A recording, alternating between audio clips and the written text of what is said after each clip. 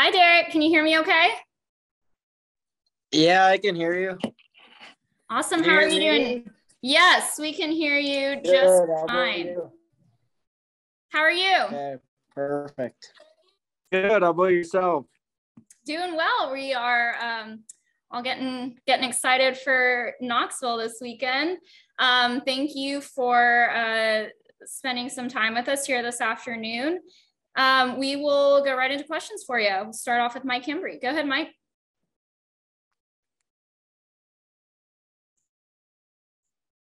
think you're on mute, Mike. There you go. Now? Yes. Derek, Knoxville was obviously a highlight for you last year. Talk about your experience there, please. Yeah, it's another dirt track. It's definitely fun how much the track changes from when you unload to practice, and then throughout practice, and then the heat races and qualifying. Or the heat races and feature.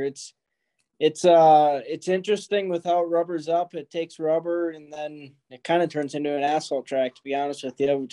It's one groove, and if you get out of that groove, you're in trouble a little bit. But it's a fun racetrack, and I learned a lot from last year, and hopefully we can kind of repeat what we did last year and just be there at the end of the thing, and hopefully we can get a win.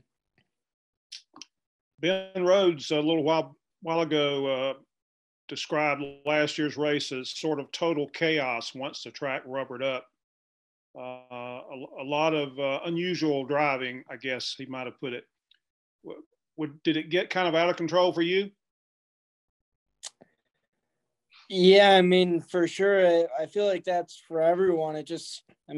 Once it gets rubbered up, it turns into one groove, and that's the only groove you can be in, or else you're going backwards. So it's always a fight to get to the bottom, and it got rough last year for sure, and I feel like it's probably going to do the same thing again this year. So it'll be definitely a good race to watch, and it'll be a lot of fun.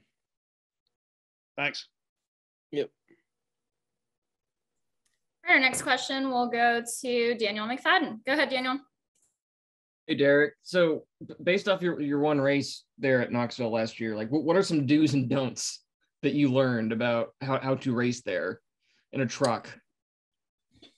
The do's are get in the rubber when it rubbers up, and the don'ts are don't get out of the rubber. It's such a tough race to balance, because if you start on the outside, you're pretty much guaranteed to lose a couple spots just trying to get in, and it single files out quick, and you kind of got to be aggressive on the way you get back in.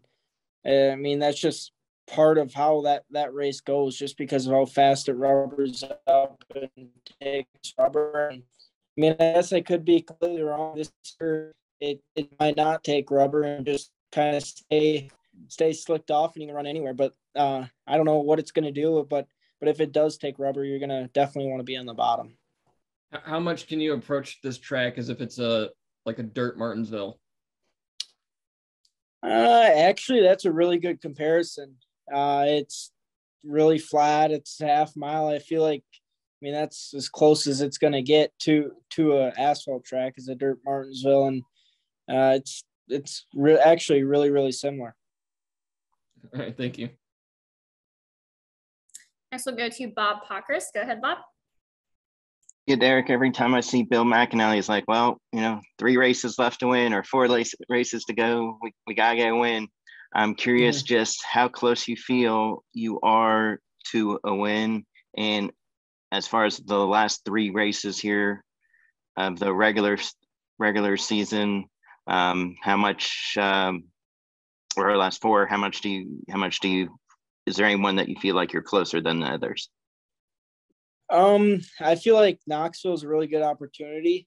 We ran good there last year, and we won the first 2 stages, and then got a left rear flat, and then, like everyone's been saying, it turned into chaos at the end, and we were able to finish 5th. But I feel like Knoxville's a good opportunity, and then Nashville, we were good there too. So there's a couple good tracks coming up. The one circling and kind of concerned about is Mid-Ohio. I've never been there. I've ran some laps on iRacing, and it's tougher than what you think it would be. So that's the one that I got to focus on and try to get better at. But I feel like the oval races that are left, I feel like is a good opportunity, and hopefully we can get a win.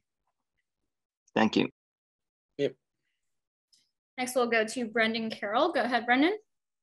Hey, Derek. So what's it been like going from driving Toyotas to now being with Chevy and having now multiple trucks coming out of that stable at with the team? It's been, I feel like it's been really good. We had a really good partnership with Toyota, and it was kind of closing one book and opening another. I feel like Chevy's been really, really good to us, from being able to work with Josh Wise and Scott Speed in their program, and then also just the help that we get from Chevy, and then also GMS. GMS has been a big help for us, and it's always good to have a teammate, just because you can bounce ideas off of each other and learn with each other along the way, and just try to be as productive as possible. Thank you. Good luck this weekend. Thank you. Take our next question from Matias Viana. Go ahead. Hello, Derek. I am Matias Viana. My consult is what are your expectations from Knoxville and Nashville, and is going to get arranged in Nashville from the opportunity in 2021?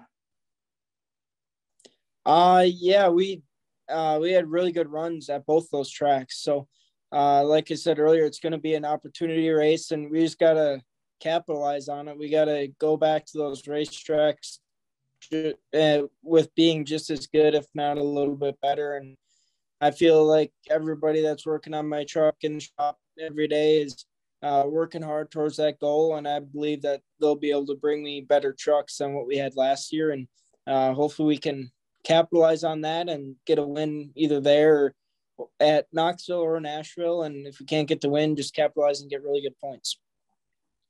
Thanks, Derek. Very good luck in Knoxville. Thank you. All right, do we have any additional questions for Derek before we let him go? All right, Derek, thank you for hopping on, and we'll see you this weekend in Knoxville. Wish you the best of luck. All righty, thank you. Just a reminder, again, to media, we will